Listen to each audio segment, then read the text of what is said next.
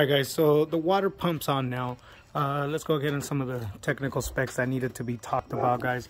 So the water pump housing to timing gear cover, the 12mm bolts, the big one down there, the smaller one right here, and the nut, it goes at 18 foot-pounds. Also the oil cooler nuts, don't forget, 18 foot-pounds if you can. If not, just a good little tightening with some wrenches, guys. But 18 foot-pounds is the actual torque. Try to get there. So just to remember, guys, water pump to water pump housing, those 3 bolts is 18 foot-pounds, and from water pump housing to timing gear housing, those 12mm bolts are also 18 foot-pounds.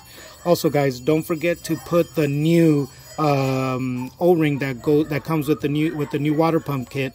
That new O-ring, lube it with grease before you put it on, and then the best thing to do, guys, is grab the pipe, kind of lift up on it, and turn it, guys.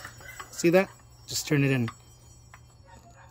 There it is, guys. Once you turn it, it's almost lined up right there. You see that?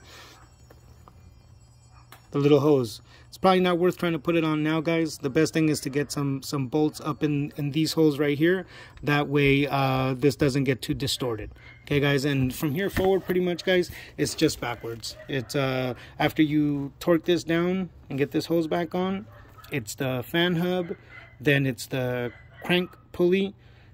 After that, we start putting on all the front. We start putting on the new idler pulleys, the new tension pulley that I just got. I'm going to show you guys with a few shorts. Then you will put back together the radiator along with the lower fan shroud, along with the AC compressor. And pretty much, guys, if you were able to see the steps on the removal, all you have to do is go backwards on the installation. Okay, I'll try to give you guys some videos on installation. I'm not going to do that too much this time. I am a little behind in this job, so I need to get through it.